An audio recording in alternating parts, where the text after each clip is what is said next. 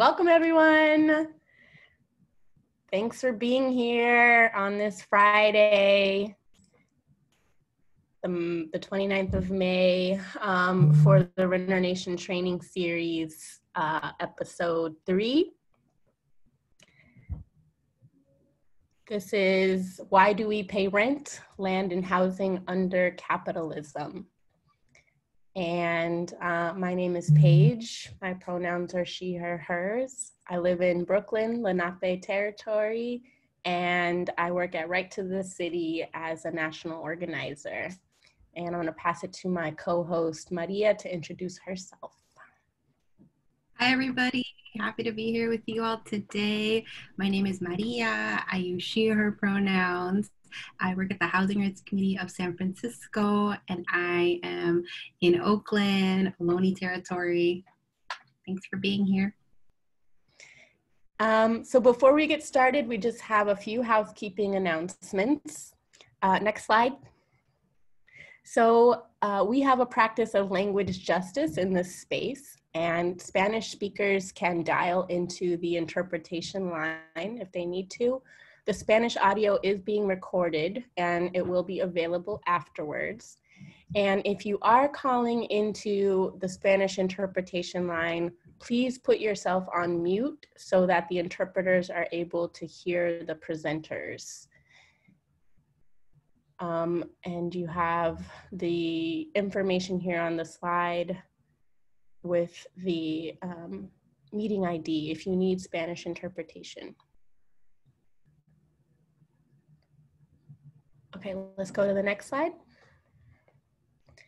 So some tech tips on engaging with a Zoom webinar. We're using the webinar function, so you won't be able to join your audio or video to the call, but you should be able to see and hear me and Maria, and you should also be able to access the chat box. And throughout the call, we encourage folks to share thoughts and questions using the chat box, and our chat box monitor will help me and Maria track those comments. And to send messages to all the call attendees, you want to select all panelists and attendees from the chat box. There's a drop-down menu in the text field that should be blue, and you want to click on that and select all panelists and attendees if you want to message everybody who is tuning in tonight. So go ahead and use the chat box to introduce yourself. You can share your name and where you're joining us from and why you're interested in this call. If you're part of an organization, you can share that with us as well. So go ahead and use the chat and tell us who's here.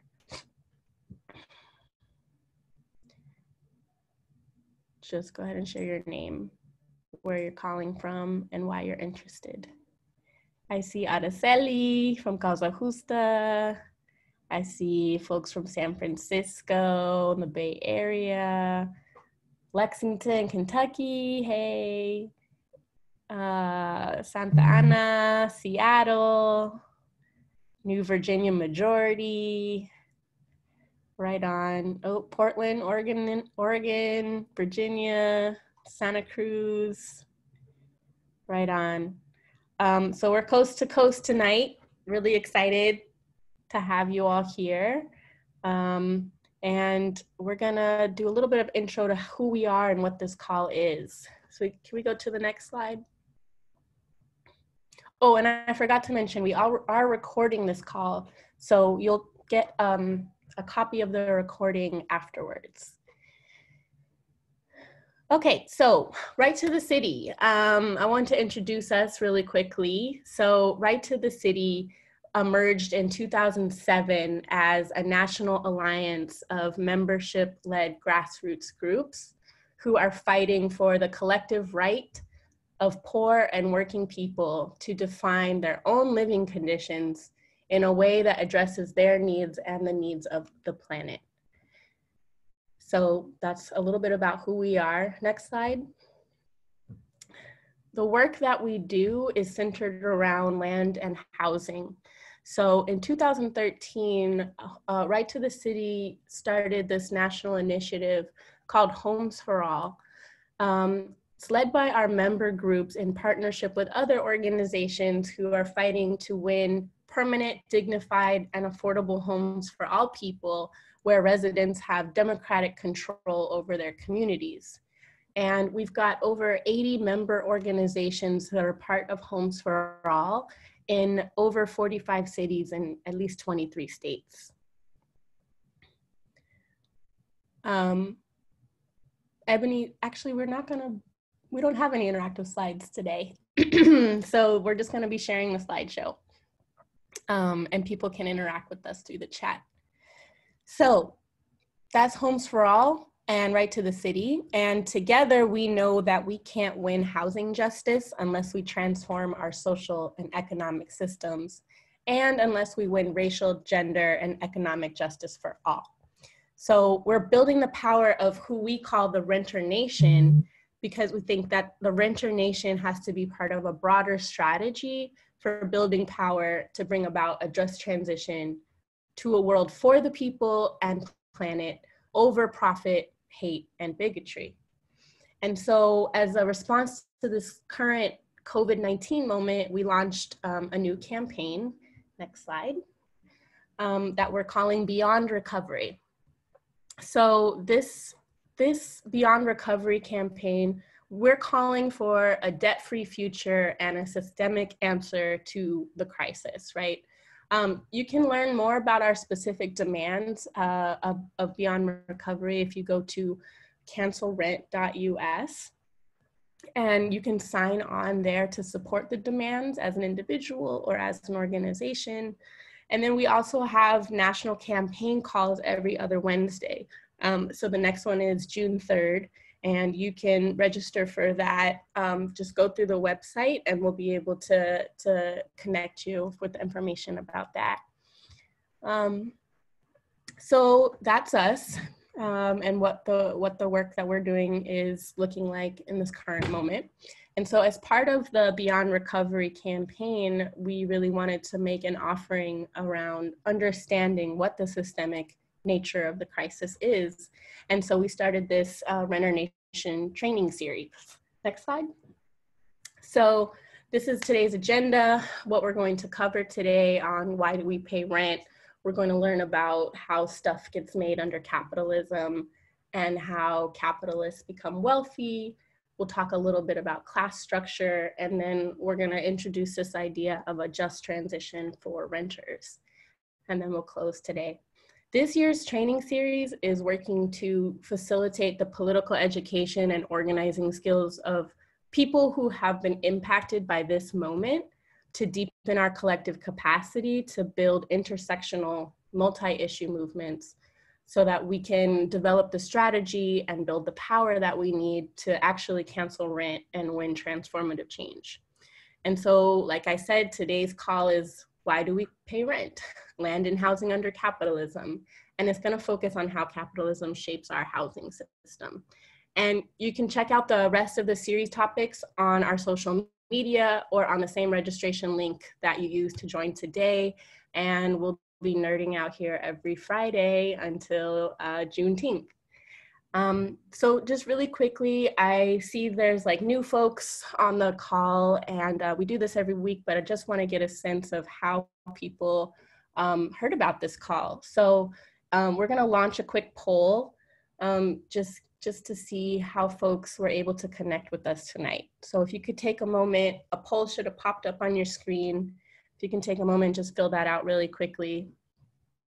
It helps us know how we need to reach more people. Cool, about half of us have voted.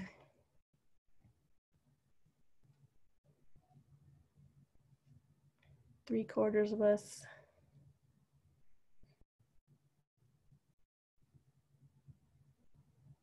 Okay, I think that's good. We can end the poll, and we got to 85%. Cool, so yay, you read our emails.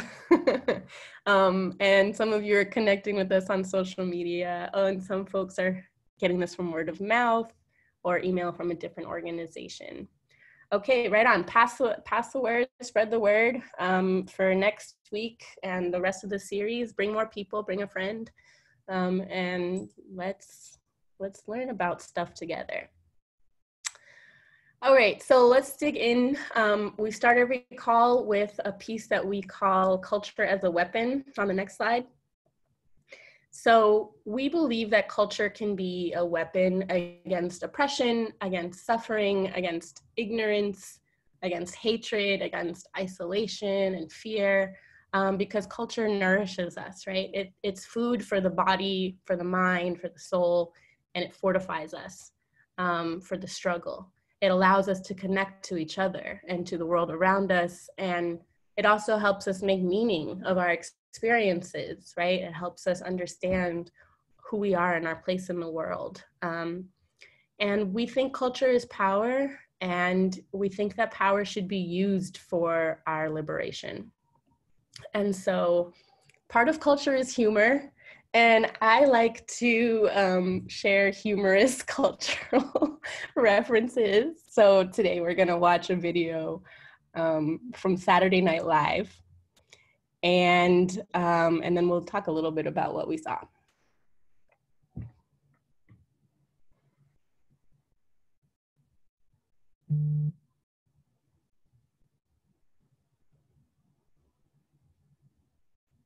Oh, Kamal, let me know if you want me to do it. I can hit the video real quick. Oh, you got it.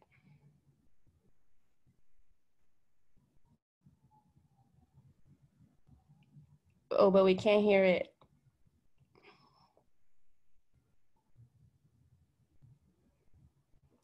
You gotta click the share your computer audio button.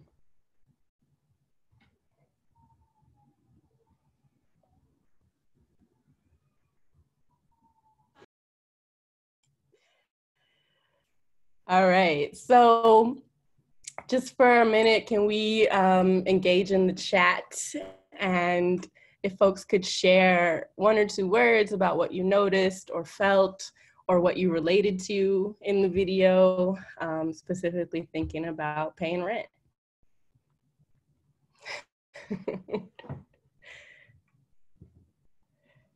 Yes, how many other people feel like their rent is $77,000 a month? Yes, the audience agreed, yes. The rent is too high, yes. Yeah, so it was funny because it's true, right? Because we all resonate with how much rent is, yes, especially in New York, right? And I think it was pointed out earlier this year when we got the $1,200 stimulus check, right? That doesn't pay for a 2-bedroom apartment anywhere in the entire country, right? So the rent is too damn high for real, and it has real consequences, right? It's too high. What's funny about that? It has real consequences, right? It means that people are not getting what they need to live. And in this particular moment, we can't afford to have people not able to live in their homes, right? Not able to stay in their homes. So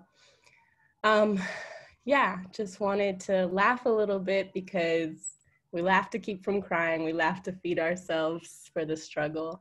And we laugh also to understand what's at stake, right? And so just wanted to share that. So let's move on to the next piece. I'm gonna pass it over to Maria. Thanks, Paige. You can stop the share for a minute, come on. Cool. Well, hi everyone. Like I said, my name is Maria. I use she, her pronouns. I'm coming from Oakland and I work at the Housing Rights Committee of San Francisco. So yeah, the rent is too damn high. And tonight's call is taking that a little bit further and asking the questions, So why do we pay rent at all? Why do we pay rent?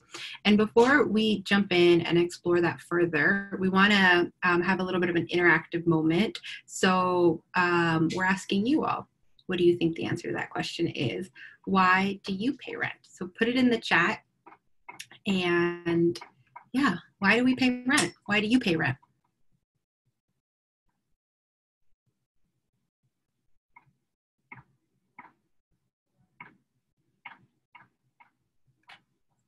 Yeah, okay, so I'm seeing some coming in. So we pay rent so we don't get evicted.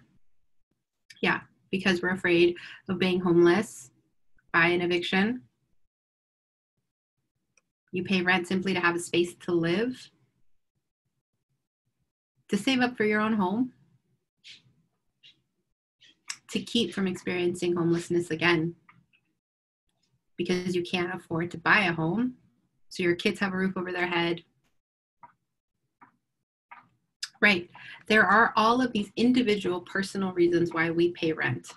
However, it's important to remember that these individual personal reasons happen within the context of a system, of the systemic reasons we pay rent. So the other underlying question that we're asking today, why do we pay rent, is actually unearthing two fundamental assertions that we're making. One is that people can't live without the land and all that comes from land. Land is how we get our basic needs met. Land is how we get all of our needs met. And two, that the vast majority of people do not have free access to or ownership/stewardship of land. Which, there it is, Kelly just said it, because we don't have control over our basic needs, which is land. One of the assertions we're making is that it's land. So let's get your fingers ready again. We're gonna jump into the chat. I have another question for you all. What does land mean to you? What do you think of when you think of land?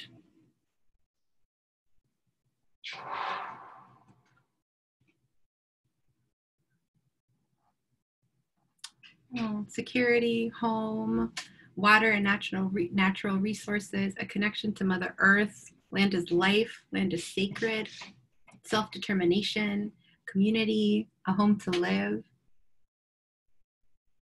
Roots and ground. Yeah, land means a lot of different things to each of us. What sustains us, sustenance. So land means a lot of different things to each of us because land is everything for us. We're land mammals after all. Oh, I'm so sorry, y'all. I'm getting a little bit lost, but yes, land is important. We need it, but we don't actually own it. Under capitalism, the basic need of land is actually obscured, and land becomes something that you either do or don't own. I'm going to send it back to Paige to tell us more about that.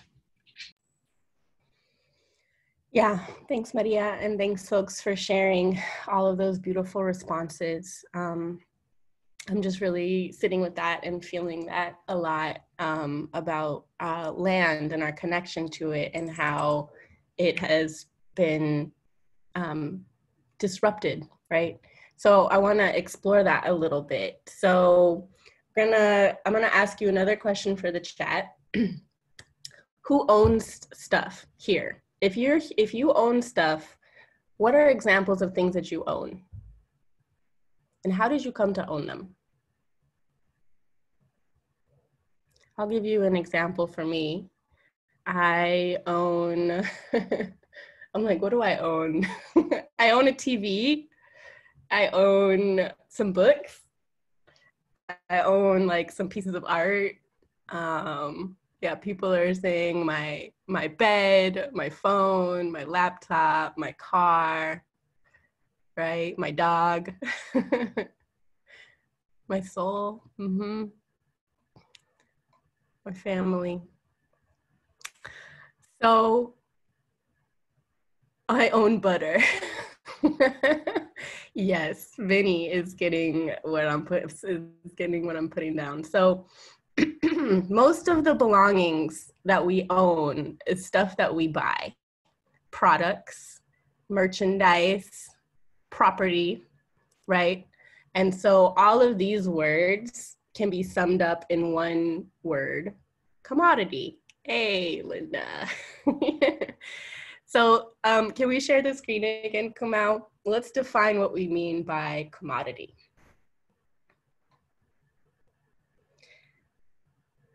So a commodity is, very simply put, is something that can be bought or sold for profit. So what are some commodities that we need to live, but we have to pay for? People have already mentioned some of them. What are things that you have to buy in order to live? Food. Yep. We need food. We have to buy, asthma inhaler. Yeah, we got to buy our medicines and things to take care of ourselves. There are commodities, clothes to keep ourselves warm. We got to buy that. Hygienic products. Sometimes a car you might need, right? Access to transit, mostly housing, right? So let's look at the case of housing specifically.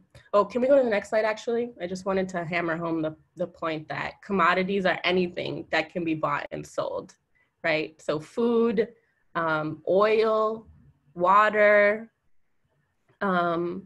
plants, apparently air. I learned that you buy the air above your house when you buy a house. It's basically everything that we need to live has been turned into something that can be bought and sold. And so let's look at the case of housing in particular. So commodities are important to understand because the logic of capitalism revolves around the buying and selling of things to turn a profit, right?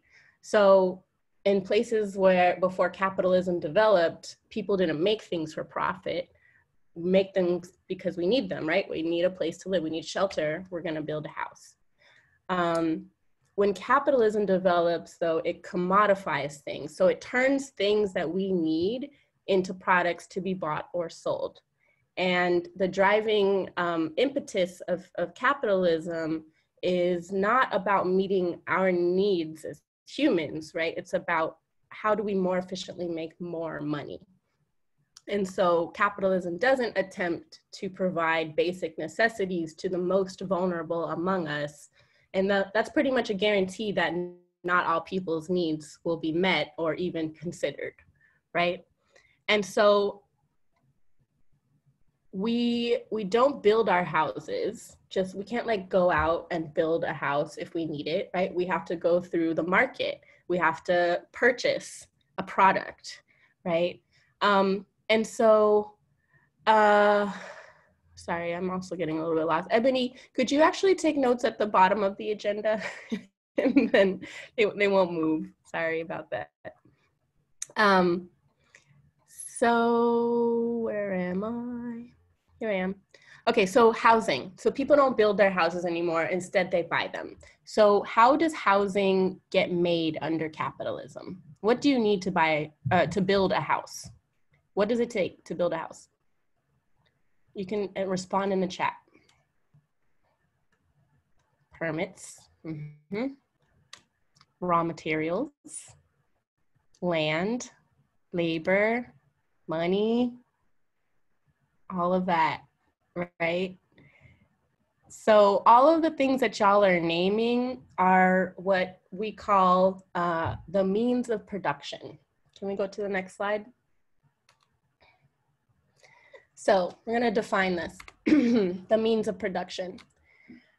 The means of production are things that we use to make things.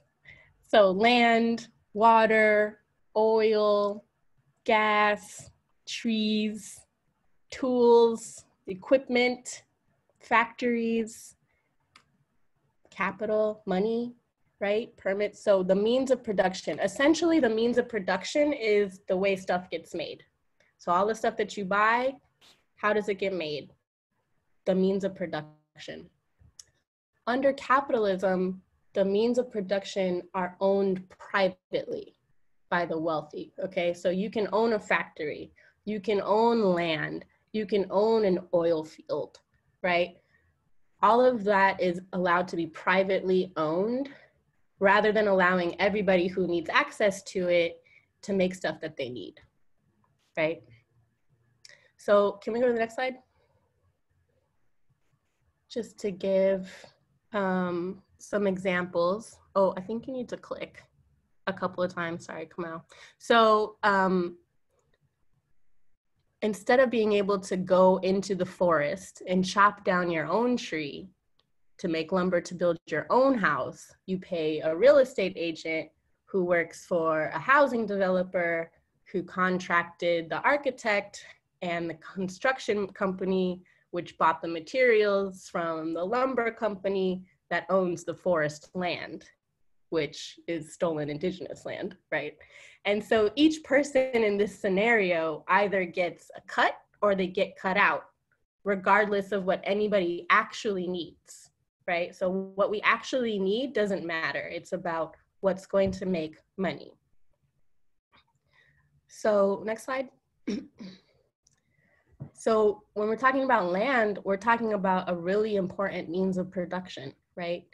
It's a really important way that stuff gets made. It's where we get all of our needs met, right?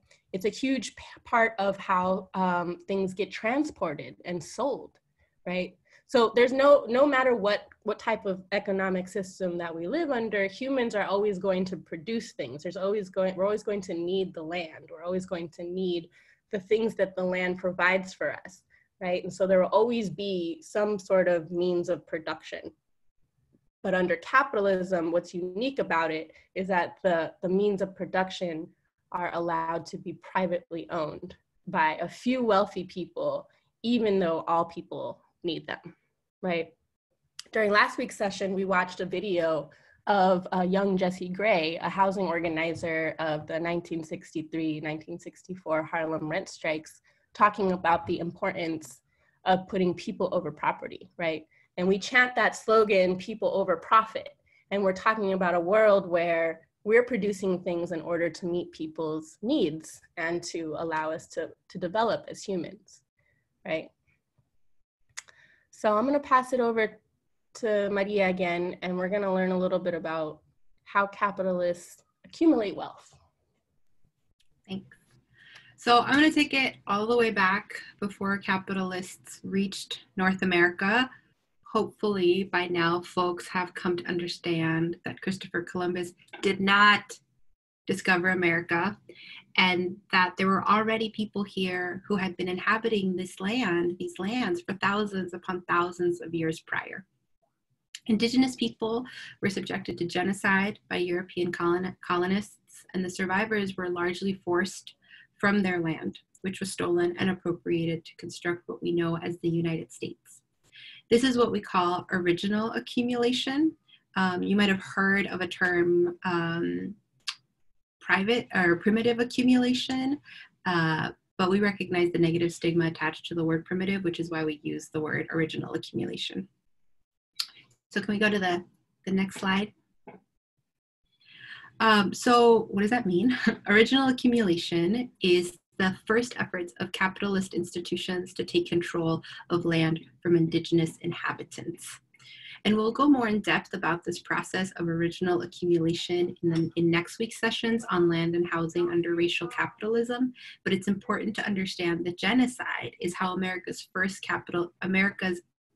capitalists established the legal right for the wealthy to privately own land, and that which comes from the land. Next slide, please. So one of the primary ways capitalists justify their exploitative system is by claiming that the unequal patterns of property ownership came about fairly and peacefully through trade. That's the story they're starting to tell. Can we go to the next slide? At the heart is the idea, and at the heart of that story is the idea that some people transformed their modest ownership into vast empires through thrift and hard work, whereas others squandered it due to laziness and self-indulgence. It's the same narrative we're told about the poor today. Next slide. In reality, Capitalism originated out of the violent seizure of land and resources from the feudal lords and peasants in Europe, and by way of even more violent colonization throughout the whole globe. It's a process which continues today as imperialism. Next slide. So between, actually, can we go back one slide? Sorry. So there's a story that's starting to get told about how wealth accumulation comes from hard work. And it was told at the beginning, it's still being told now. It evolves, it changes, but at the heart of it, it's the same story. But we know, like it says here in the slide, that's actually not the reality. So between 1976 and 1887, the United States government seized over 1.5 billion acres from America's indigenous people. Land, as we have already noted, is an important way to make stuff, a key ingredient in the means of production. And once the United States stole this land and commodified it, the wealthy began buying it up and amassing incredible profits. Thank you, yes, 1976. So now we're gonna take a look at a story of one such wealthy American more in detail. Can we go to the next slide? So this is the story of John D. Rockefeller. Or one. Sorry, Kamal, that's a video, yes.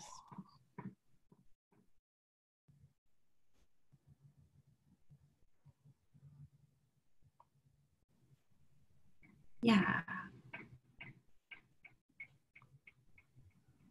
And it's a video, yeah? Yeah. Should I share it?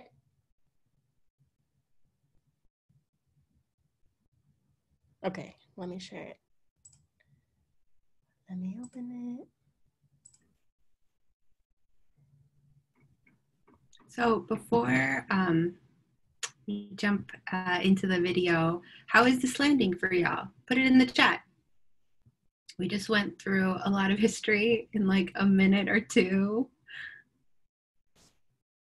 Have you all thought about housing in this way before?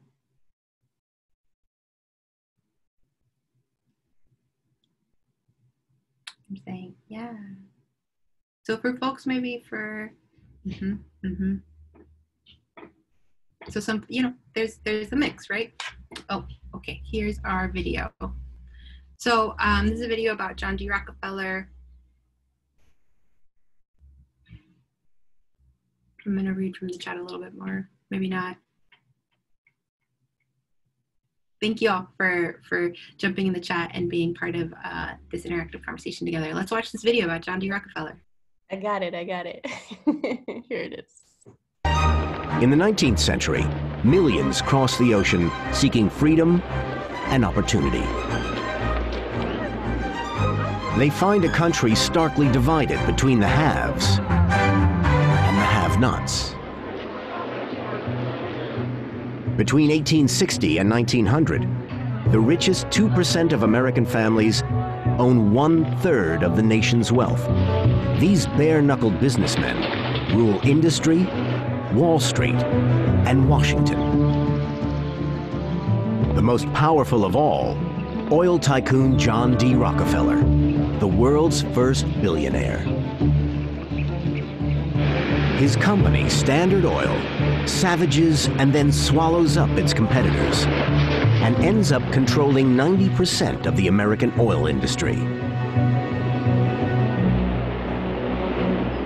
By 1896, he has assets of $200 million, over $5 billion in today's money. Rockefeller and his fellow robber barons are not loved. Ordinary Americans resent their wealth and power. Oil tycoon John D. Rockefeller, his son, John Jr., decide to redeem their public image. John Sr., to win American hearts and minds, publicizes his philanthropy. By now, he has already given away around $150 million. Over $4 billion today. With his trademark cap, John Sr. appears more often in front of the cameras. Crowds like this one welcoming him at a Florida railroad station. treat him warmly. The strategy pays off. Americans start to associate the Rockefellers less with ruthless business practices and more with good works. Thanks to film, audiences can now see the lifestyles of the rich and famous. The robber barons become celebrities.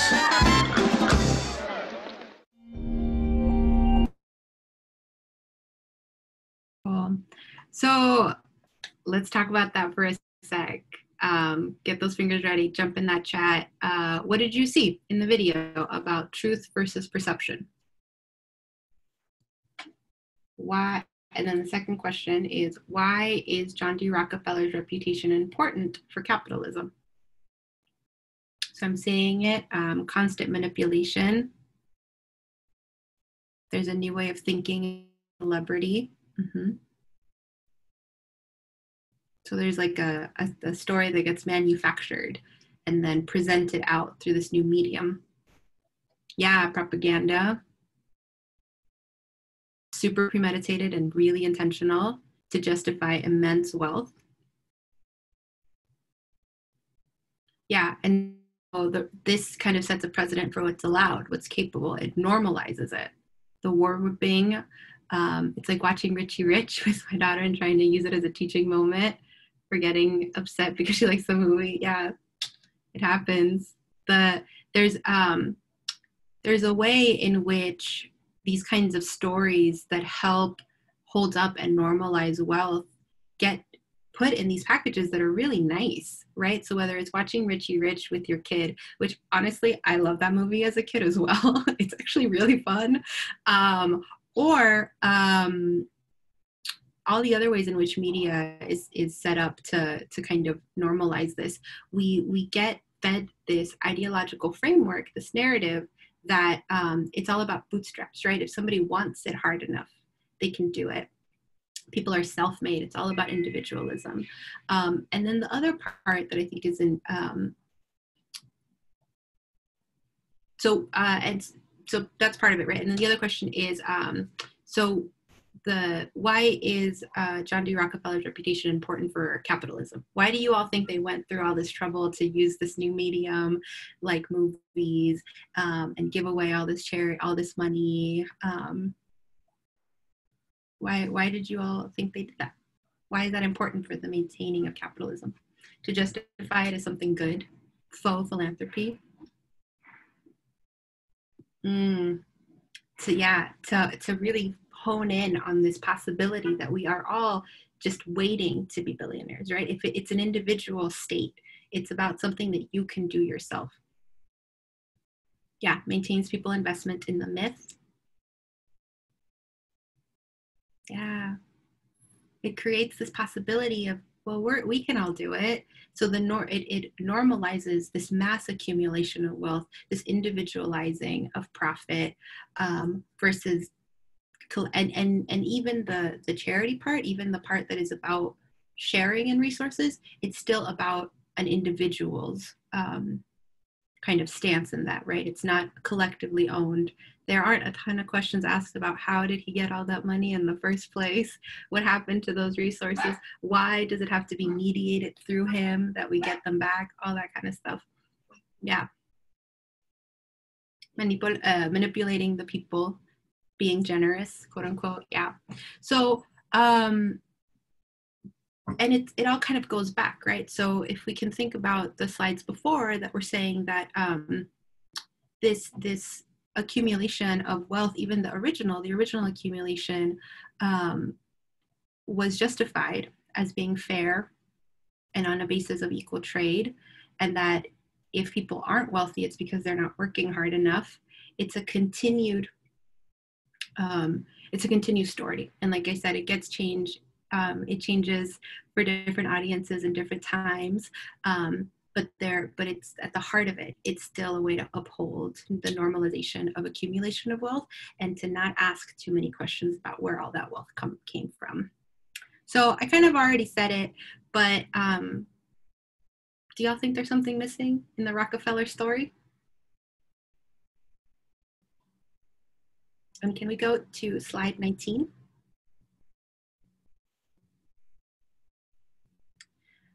Yeah, so part of what's missing from Rockefeller's story is how that all happened, right? How did all of this even make it? How is it possible that one person, one individual can amass all of this money? Because we know it's not just through hard work. I know some of the hardest working people, and they're not billionaires. We're all hardworking people. That's not how wealth is accumulated. We know that. So what doesn't get said in this story that normalizes wealth and accumulation is that John D. Rockefeller, amongst other capitalists, benefit from a world where land has already been forcibly taken by the United States, right? So original accumulation, there's already a framework set up for more accumulation, more privatization, more monopolizing of resources into smaller and smaller groups of people. 2, that land is something to be bought and sold. It's a commodity. Before, it's not that long ago, it feels like a long time, but it's not that long ago that land was something that we were in interrelationship with. It wasn't something that got bought and sold. And so creating land as a commodity is actually a really important step in being able to justify wealth accumulation through land and housing. And the third one is that privately owning land, oil, and oil refineries and other forms of means of production is considered normal. Again, similarly to land, it wasn't that long ago that if you needed resources to meet your basic needs, they were available. And they were usually available in collectives. And so again, privatizing the means of production, like creating land as a commodity, are all kind of the foundations that make this level of wealth accumulation even possible. So he didn't do it on his own. Okay, so what happened to John D. Rockefeller? We already saw some of it, right? So he's got a big old part of New York named after him and his family. And so something must have happened with his wealth. It didn't just disappear, and he didn't give it all away. So in 1921, if we can go to the next slide, and this is the one where you have to kind of click. So in 1921, John D. Rockefeller's son, John D. Rockefeller Jr., John Jr. they called him, received about 10% of the shares of the Equitable Trust Company from his father, making him the bank's largest shareholder. First click. Subsequently, in 1930, Equitable merged with Chase, the Chase National Bank, making Chase the largest bank in the world at the time. Although his stock holding was reduced to about 4% following this merger, he was still the largest shareholder in what became known as the quote-unquote Rockefeller Bank. And then as late as the 1960s, the family still retained about 1% of the bank's shares, by which time his son, John Jr.'s son David, had become the bank's president. So we're gonna fast forward to right after the financial crisis of 2008. Chase Manhattan Bank was the 4th largest owner of foreclosed properties in the US overall. And if you just look at private banks, Chase had the 3rd largest inventory of foreclosed properties of all the banks after Bank of America and Wells Fargo. Who remembers standing outside of a Chase trying to fight for your neighbor's home? I do. So we've come full circle, right? From forcing original native inhabitants from their lands to repossessing foreclosed homes from working people, we see the same fundamental contradictions of land and housing under capitalism. The fact that people do not have control over the land and housing, and that land and housing remains in the control of the capitalist class in the forms of corporations like Chase Bank with the support of the United States government. So when I first learned this, that like John D. Rockefeller was also the people behind Chase, it blew my mind.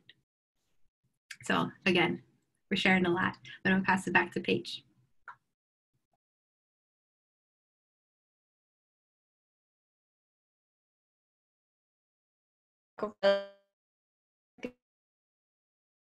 We're from people in dominated so bad that the federal government eventually did and declare now we're legal, right? Trying to do some sort of regulation. But we saw last week, going through some of the history of the housing movement, that when I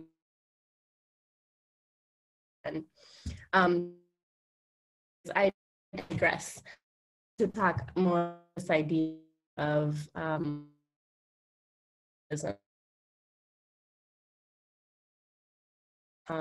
a Rockefeller, right? Why is Jeff Bezos allowed to become a trillionaire?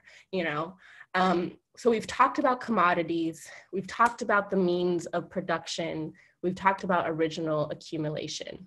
Oh, can you all hear me? Oh, damn. Can you all hear me? Can you hear me now? Can you hear me now? Okay. Yes and no. I'm getting yes and no. Okay. Hopefully it'll stay good. Okay. So we've talked about commodities, we've talked about the means of production, and we've talked about original accumulation. So capitalism turns basic needs into products to be bought and sold, right? Capitalism allows for the private ownership of the things that we need to make those products, particularly land.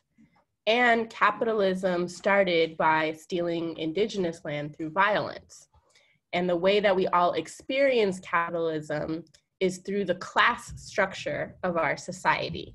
So let's dig into what we mean when we talk about class. Next slide. So class structure. Class structure is the organization and the relationships of the different social groups in a capitalist society based on their role in the economy. And we're going to break this down a little bit, but I think what's important to understand is that there is a structure, right, that categorizes people into class, and it depends on how they have access to the means of production or not. Next slide.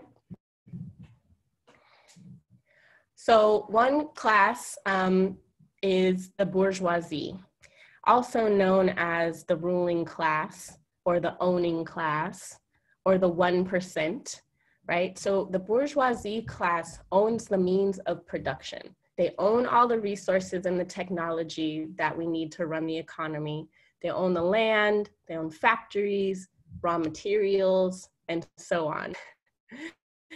This class also owns the means of production, the means of distribution, right? So the trucks, the airlines, et cetera. And they work with the federal government to have access to the infrastructure to move their goods, right?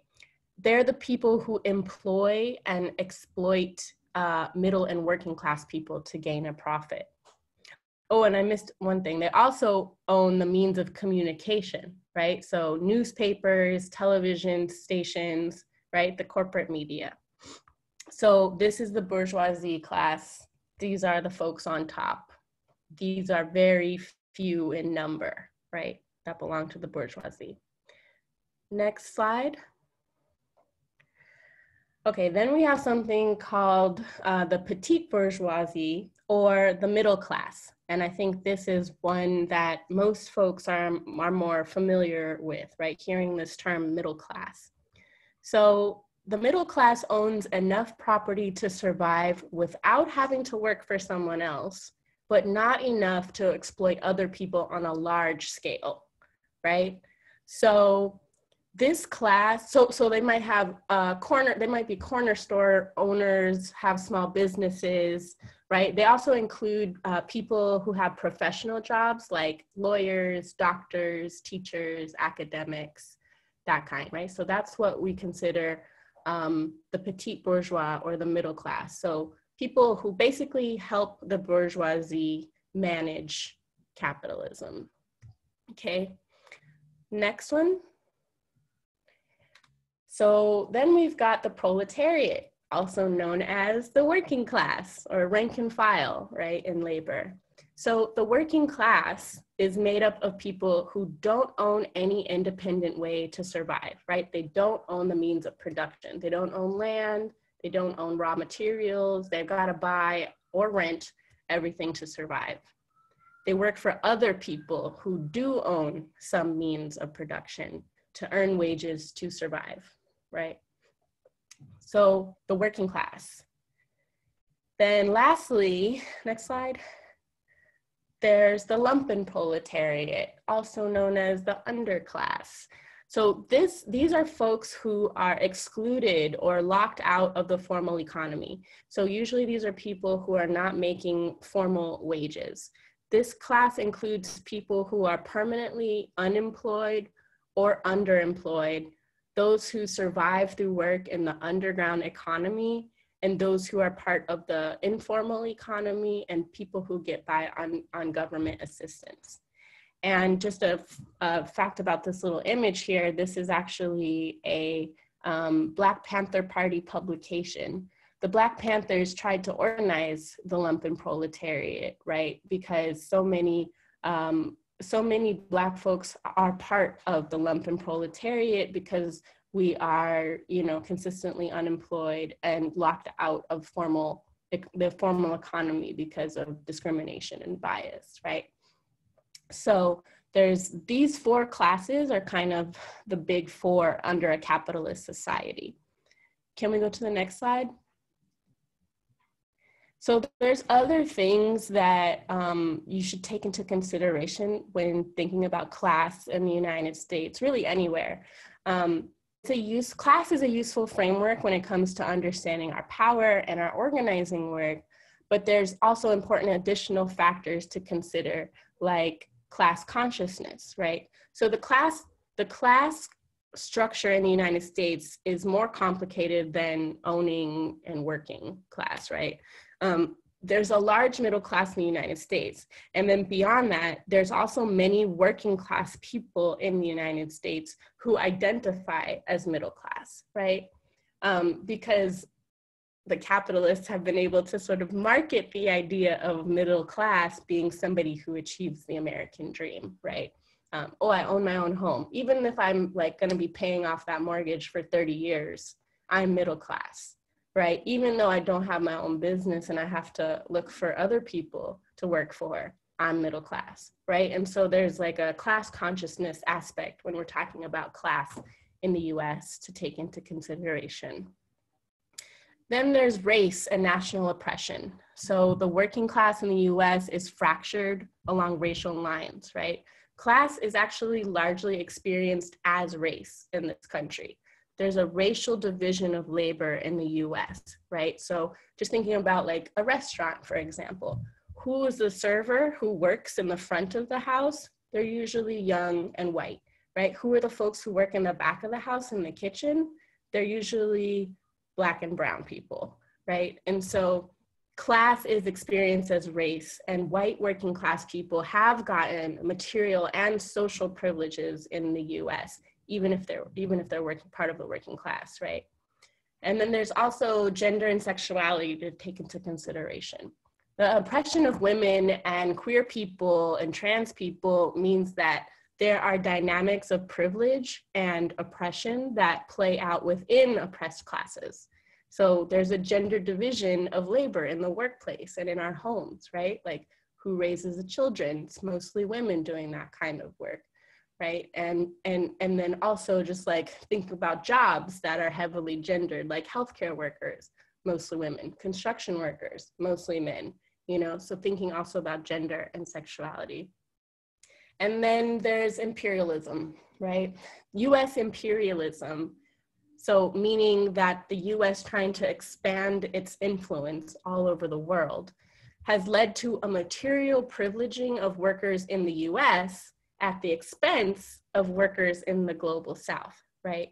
So this impacts our consciousness for everybody in the United States, including working class people and people of color, right? So even though workers of color in the United States are treated terribly, the things that they do have access to come at the expense of people in other countries, in poor countries, in Black and brown countries. And so what does that mean for, you know, the role of US workers in the international struggle? What role do we have to play, right?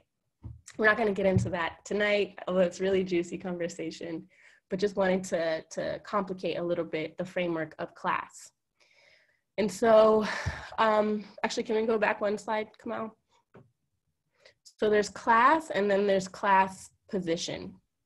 So class position is the concrete material position that each class, each social group occupies in society based on their relationship to the economy, right? So it's a description of where you actually stand, not where you think you stand. So you might think that you're middle class, right? But your actual relationship to the means of production or your actual engagement in the economy is going to actually determine your class position. So I do want to just get in really quick with y'all about why you think so many people identify as middle class. What's going on there? Let's talk about it in the chat. American conformity. Respectability, internalized oppression. These are some like heavy concepts, y'all. We want to think we're closer to the top than we are. Yeah. It's a false narrative. Even rich people claim to be middle class. Right, right. Even the wealthy think that they're not wealthy enough. Divide and conquer. Yeah, it's part of the capitalist propaganda. It's stigmatized to see yourself as working class, right? It's like not, it's not something to be proud of, right? Yeah, the shame. Yeah, and we desire a false type of life, right? And there isn't a lot of negative narrative around the middle class. It's true. It's like, oh, middle class, you're fine, right? Like you're worthy, you deserve rights. If you're middle class, you're not like, yeah, you're respectable, right? Yeah, education has a lot to do with it as well. And if you see on this little graphic, you see people trying to climb to the top through study, right? They've got their school books and their backpacks, right? They're trying to use education to get up to the ruling class, but they get knocked down, right? Because the class structure is not changing. The idea that you can pull yourself up by your bootstraps is a lie, right? This is actually how the economy is structured, and it's not meant for you to move up, right? But it is meant for us to think that we can move up, right? Cool, next slide.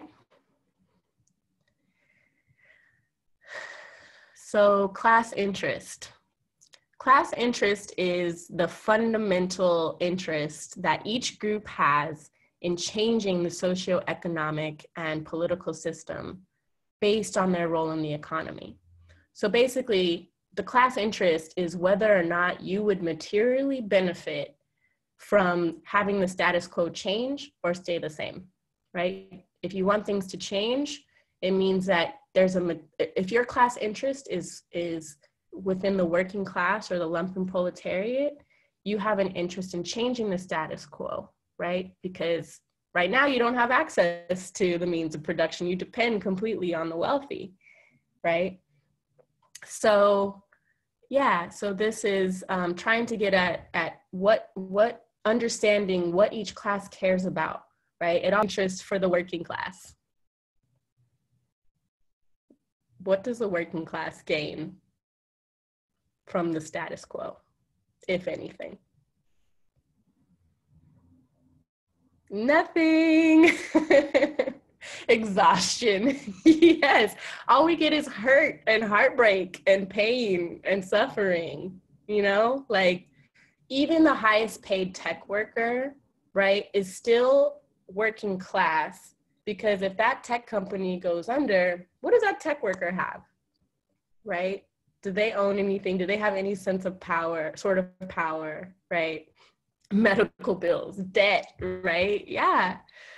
So it's important to understand where we are in the class structure. It's also important to understand what our class interests are. And it's important to be able to understand our enemies' class interests, right? So that we can actually leverage power against them, right? Okay, so we're just gonna take a quick poll to help us try and understand our own class position and interest. So can we do poll number 3? Cool, so just take a couple of minutes and answer these few questions, yes or no. And we'll see. Can people see the poll? Okay. Okay, there it goes. It's voting now.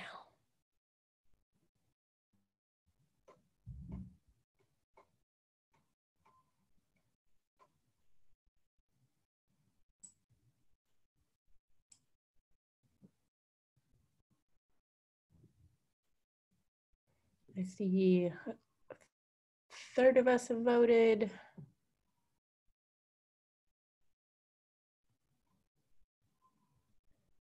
All right, half of us.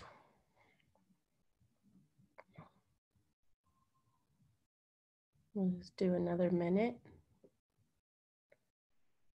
For question number 1, it's either one, if you pay rent or if you pay a mortgage. Yes or no?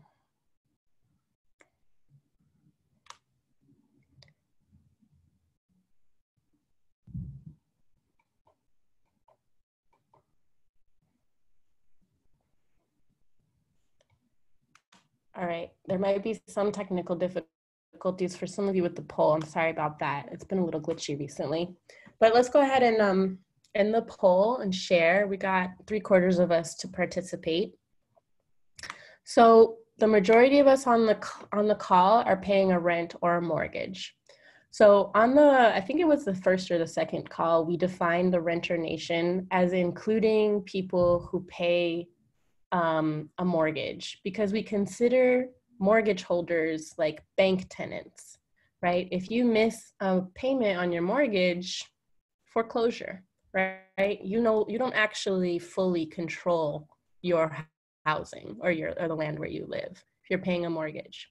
So that's a majority of us on the call. You're paying more than 30% of your income. We've got 63% of respondents that said yes, and we know that that's true for most Americans. You have faced the threat of eviction or foreclosure. Over half of people who responded said no, but 43% of us have faced the threat of eviction or foreclosure. If you've lived in a home with mold or no hot water or rodents or other unhealthy conditions, right? 63% of us have lived in homes without healthy conditions. There's a lot of new development and real estate speculation, 86% of us, right? We're seeing our communities change all over the country. If you've been angered by the way you or others in your community have been treated, 96%, almost all of people who responded, right? Because we're seeing what happens to people in who are not part of the bourgeoisie, right? We're seeing what happens to working class people, to Black and Brown people when it comes to land and when it comes to housing. Cool, thanks y'all for participating in the poll. Just gonna do a quick time check. Where are we? Oh, we're good. Okay, so I'm gonna pass it over to Maria for this last section. Well, thanks. So we've covered a lot, and I just want to remind us that throughout history, land has not always been treated as a commodity.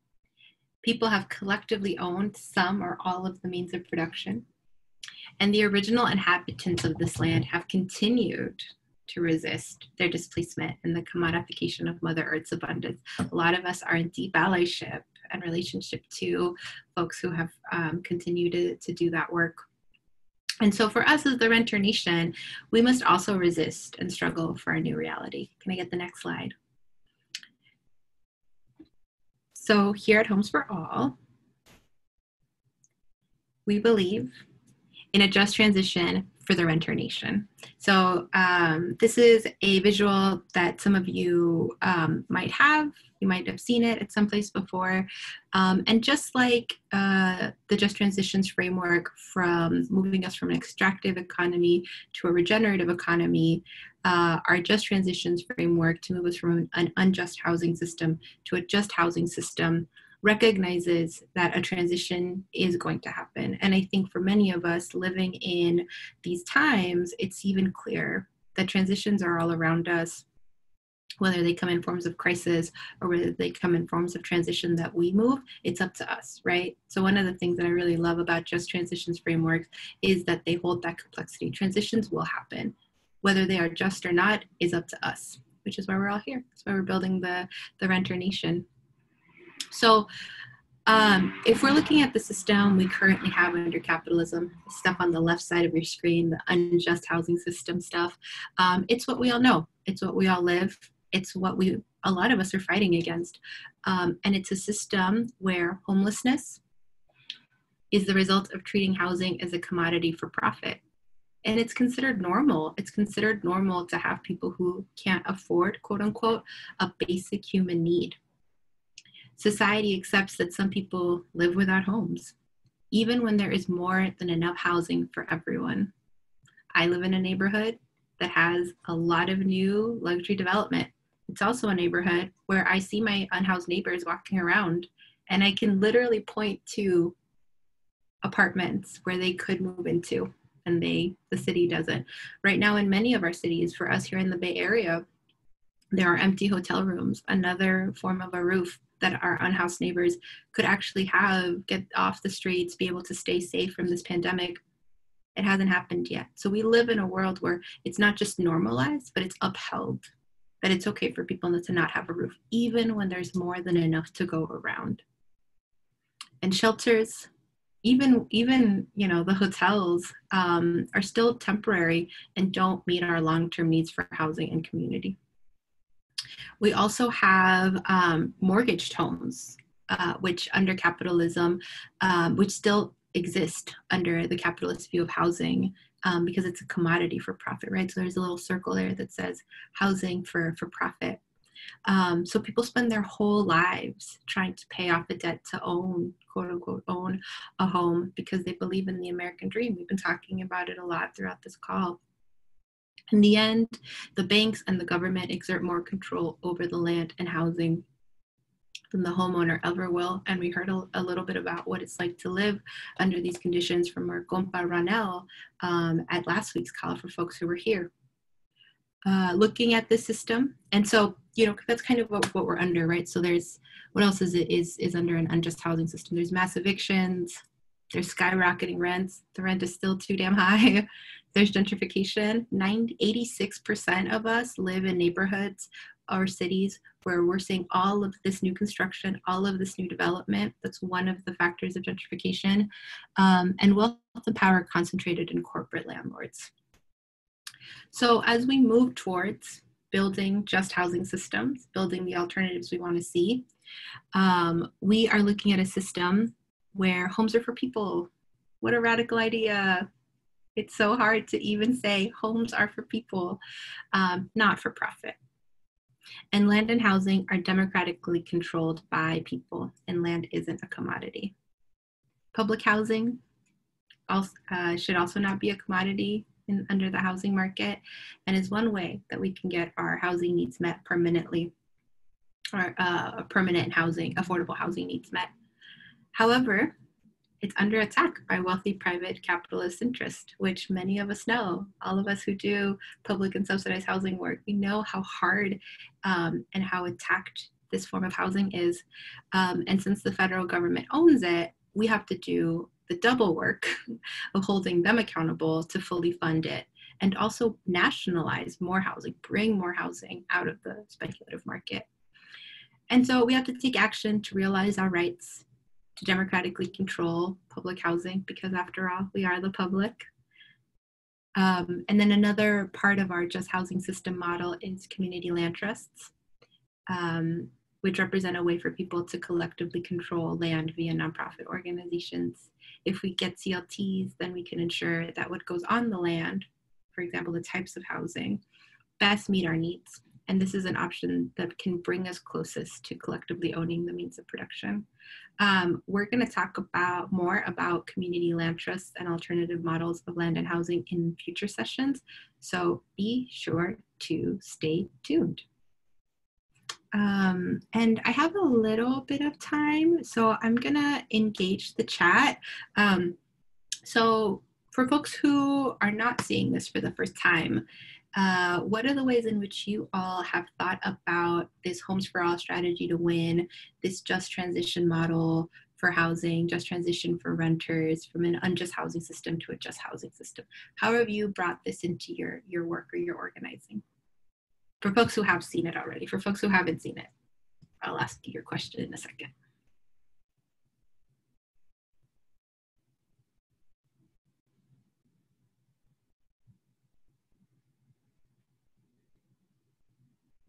The question is, for folks who have seen this model, what are the ways in which you've been bringing this kind of just transitions, moving us from an unjust system of housing to a just system of housing into your work? Share it in the chat. And for folks who haven't seen this model before, what is it making you think about? What are kind of your first reflections or reactions if this is the first time you've seen this?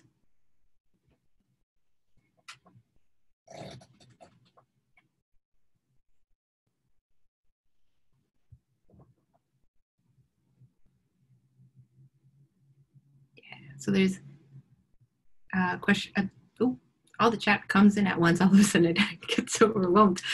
So yes, alternative models of ownership, alternative models of lending, rent reductions in buildings without full repairs in order to build community and housing complexes. Yeah, that's some of the ways that folks have been doing this work.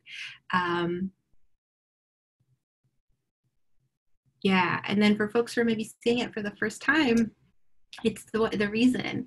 For Linda, I'm just going to call you out, Linda, because that is making my heart grow like 4 or 5,